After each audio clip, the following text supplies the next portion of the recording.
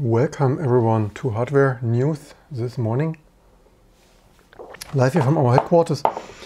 Some breaking news. Wait, what? MIPS Inc. of former Silicon graphics fame, of course, becomes RISCV member there and CPU core producer. So apparently that is most likely the end of MIPS, of course, the last decade, not the most development, while ARM, well, x86 of course as well, but ARM RISC-V has seen a lot of development. Of course, not very much happened on the MIPS side. Certainly lost most of the competition in the ARM race there in embedded. And while sure they still have some IP sales in the router space of access points and switches and stuff, the vast majority of the mobile market, of course, under control of ARM. So yeah, that's mostly the end of an era after MIPS as a company, as you all probably know from our previous videos or previous SGI fame here, passed around a lot over the last decade, last part of Wave computing. Before they were also part of Imagination, or creator of PowerVR graphic there. And yeah, Wave Computing, ill-fated AI startup, AI accelerator hardware that apparently didn't went very well, and brought the entire MIPS organization. But yeah, last but not least, now they have stopped apparently MIPS development, joining the RISC-V wagon. And it's of course an interesting choice. I mean, of course, if you don't have much success for a decade, you probably might want to look elsewhere. And similar to the previous video where we did the IIT, actually in this IIT video, fastest, actually the IIT I have in the logic board. Anyway, previous video IIT, the integrated information technology or so company, I actually said I didn't, in a quick internet search, figure out what became with Zen, but actually they are still around. They also made graphic cards, fun fact, and they renamed later. They are around as 8x8 voice. So yeah, the company that previously made math coprocessors and graphic card and stuff, yeah, this became 8x8 or 8x8 or something, leader in voice over IP stuff. So yeah, if you are not successful with processors, just do voice over IP. Right now it's like, yeah, I wanted to check news straight from MIPS. It's like, yeah, Gateway timed out, and that apparently went very well with probably all the tech news and everyone checking there what's their press release. So yeah, whatever. I wonder how successful they will be. Of course, I said this before, would be interesting if AMD had more of their Opteron, ARM-based Opteron offerings with Zen-based microarchitecture, with ARM frontend, which of course currently they don't do. Maybe in a decade to come, AMD and Intel will be forced to do RISC-V, for example, if x86 continues to run more into the complexity wall that is the instruction set architecture. But in other news, meet RaspPi Silicon. I wanted to make a video about this already some months ago, but somehow it was not the very most important, but I thought I quickly combine this with the MIPS news, because this is the other end of the spectrum. They announced there at the end of January, not too long ago, a little bit over 1 month, the availability of the microcontroller class product, the RaspPi Pico, priced at $4. That's like, yeah, previously $5 for the Zero, no 4 for that. And you get significantly less, I would say, although the RaspBerry Pi Zero probably nearly never really sold for 5. Probably was more like 20, a little bit of an advertising scam there, if you ask me. But you get significantly less, because this is only if you think, hey, tiny little bit thing, you run Linux. Like, yeah, not really, unless you run microcontroller UC Linux, because this is a MMU-less ARM microcontroller, brand new chip. And what I have the huge question mark is why. It's like, why? For what? Who asked for this? Because there are of course thousands, and if I mean thousands, I'm not aggregating. There are literally most likely even way more than 1,000 different microcontroller things. Of course in ARM, but MIPS, RISC-V, Even Piotr from 1-Bit Square, they have that also previous video, the keyboard controller. So this is such a saturated market, and of course also totally low price, right? I really wonder why they felt the necessity to enter that market, crowded, totally saturated with not 100, literally more than 1,000, if not 10,000 options to choose from anything from 1-Bit Squared to AliExpress. And I wonder if their resources would not be spent better elsewhere, because they have not even simply chosen, like with big Raspberry Pis where they just use the Broadcom socks. They freaking developed their own sock, and that here is RP 2040.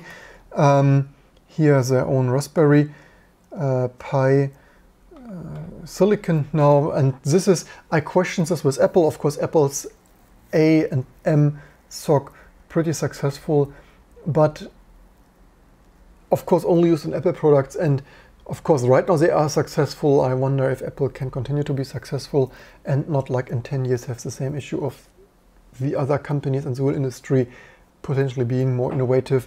And of course you can't buy it there.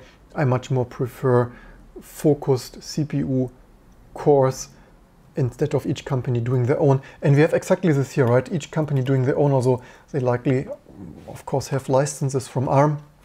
But if they make such a $4 part, why not use existing silicon? This is just like the usual, yeah, we desperately need to do silicon because everyone in Apple and every fruit company now has their own silicon. Some people I saw on Twitter are pretty happy with the documentation. This is of course one thing. It's like, yeah, we did our own sock because the other 1,000 or 10,000 socks have shitty documentation of like YOLO, whatever, we just clobbered something together in some basement in China until it freaking worked a little bit with bugs and quirks and not very well working features. So the biggest pro of this thing, according to my Twitter bubble and verse, there's like, yeah, at least the freaking documentation is freaking good, so 2 thumbs up for that.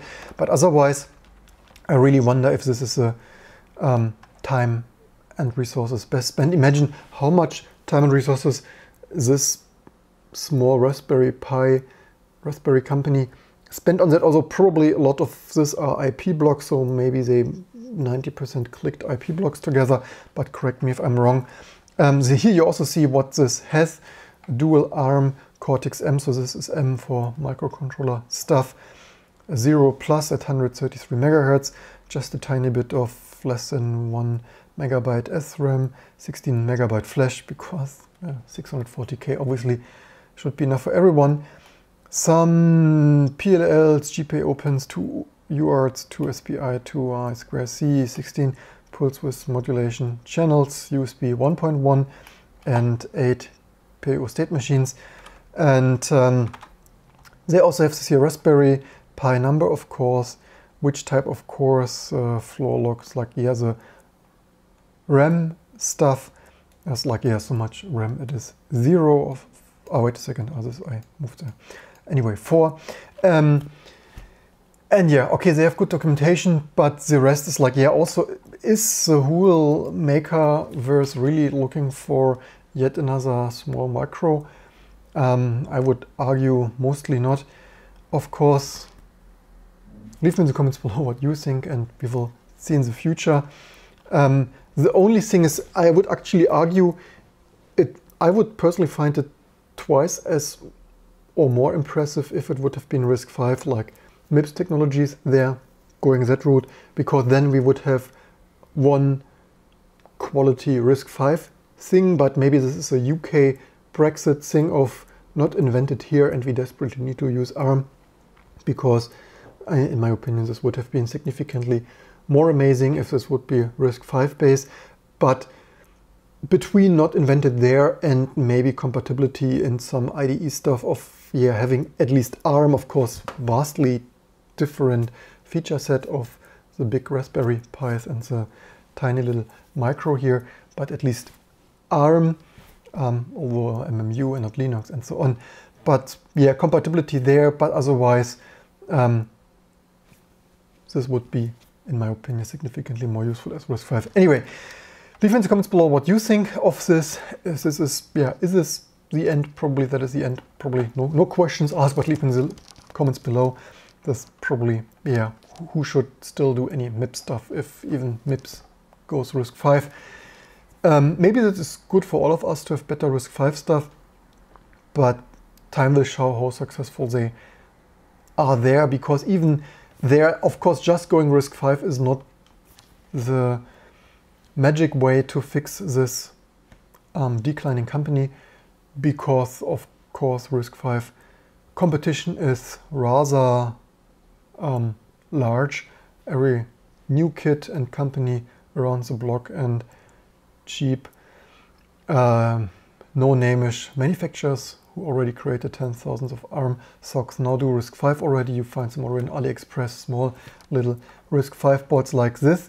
And speaking about RISC-V boards, maybe last but not least, this RiSCV whatever, always forget the unmatched, somehow this name doesn't stick the most, was it Hi-Fi something, yeah, somehow not the most Hi-Fi, Sci-Fi. There we have this Sci-Fi. This unmatched RISC-V board that I had pre-ordered, I had a shout out to that some winter ago, and I ordered that.